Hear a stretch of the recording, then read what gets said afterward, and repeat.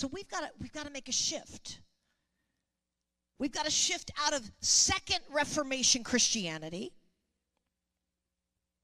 which was all about restoration, restoring all the things that had been lost, into Third Reformation Christianity. And here's one of the shifts that I believe that we are going to make, is that we're going to, well, not stop using the word church, because it's a good term, but we're going to change our mentality from church to ecclesia. Why? Because Jesus said, I'm giving my ecclesia the keys of the kingdom. It's a governmental term. You know what? Church just has a different connotation. And it's good. We're a family, right? We're a family before we're an army. So we're still the church.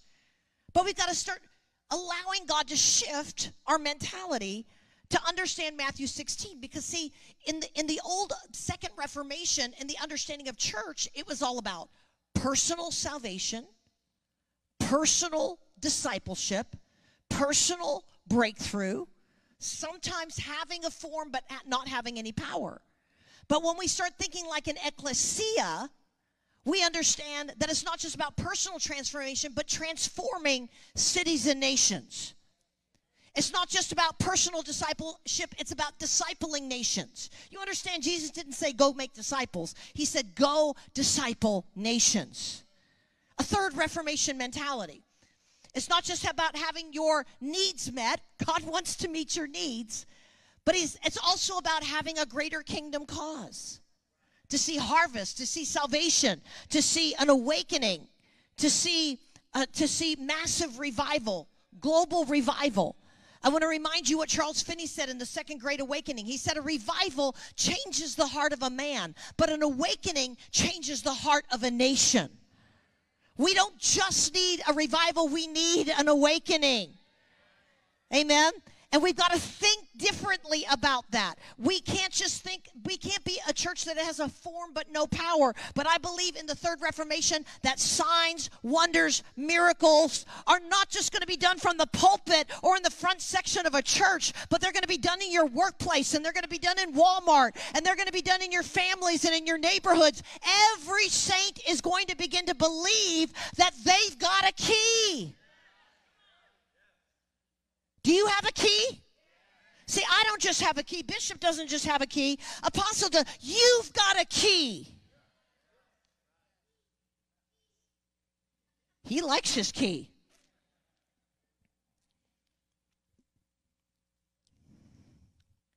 A small key can open up great doors. But we've got to make a shift.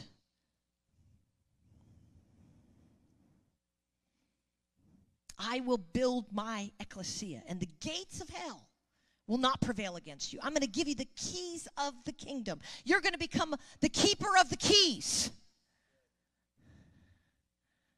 That's a lot of responsibility.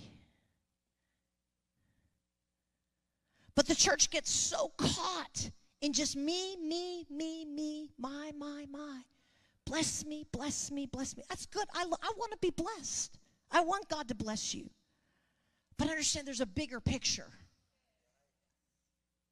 It's not the gospel of salvation only. It's the gospel of the kingdom. We got to make that shift if we're going to know how to really use these keys. We've got to understand the level of authority God is entrusting into us as the keeper of the keys that gives us access to everything that we need. Amen. So what are the keys? Let's just quickly go over that. Number one, the gold key. I just really felt like it was a key of favor. And we'll probably preach on favor. So I didn't even give you any scriptures on it because I've got about 200 scriptures on favor.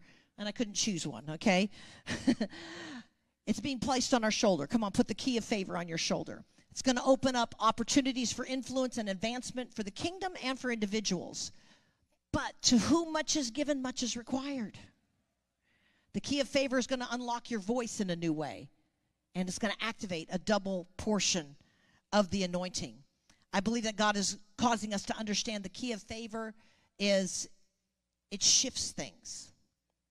Back in Exodus chapter 3, I'll just tell you this, is that when they were under cruel Egyptian bondage for 430 years, it says in Exodus chapter 3, it says, God gave his people favor in the sight of the Egyptians.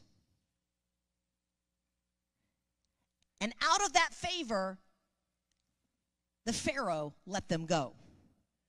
Let me say this. When favor shows up, everything changes.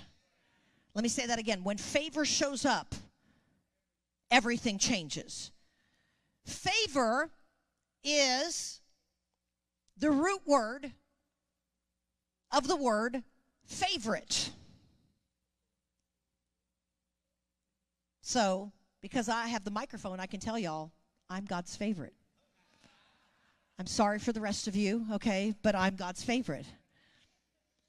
On Friday night, we did an activation, and our little grandson, Elias, was teamed up with Ann Black. And Elias told her, Miss Ann, you are God's favorite. And you are the most powerful woman in the entire universe.